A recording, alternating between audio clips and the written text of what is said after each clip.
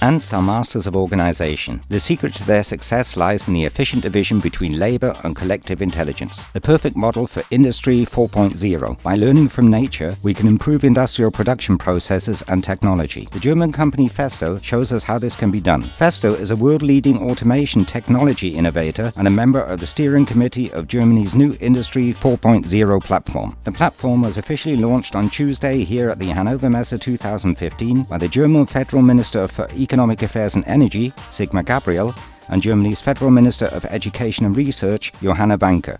Knapp 23.000 zumeist mittelständische Industrieunternehmen mit fast 5,3. Just on 23,000 German manufacturers, most of them SMEs, employ nearly 5.3 million workers and generate 1.6 billion euros in annual sales. They are the powerhouse of the German economy and they give Germany a strategic advantage. We want to keep and extend this advantage, but that means overcoming a number of challenges. We have to modernize our infrastructure, successfully navigate the energy transmission and address the skills shortage. But above all, we have to deal with the challenges of digitalization. That's why we have all branded together to form the Industry 4.0 platform. Zusammengefunden, diese Plattform Industrie 4.0 auf den Weg zu bringen.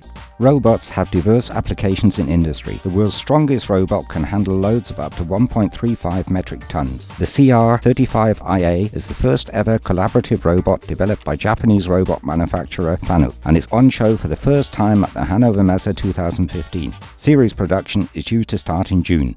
The robot's first applications will likely see it helping out with the most physically taxing and least ergonomic tasks. For instance, where heavy lifting is involved. A good example is spare tires that have to be lifted into vehicles in automotive assembly lines, which is a very standard task across all big automobile manufacturers. That's a job that ought to be done by a robot, not a human.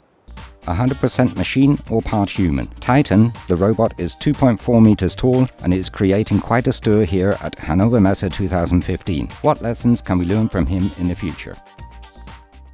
You love me, right? And I love me too!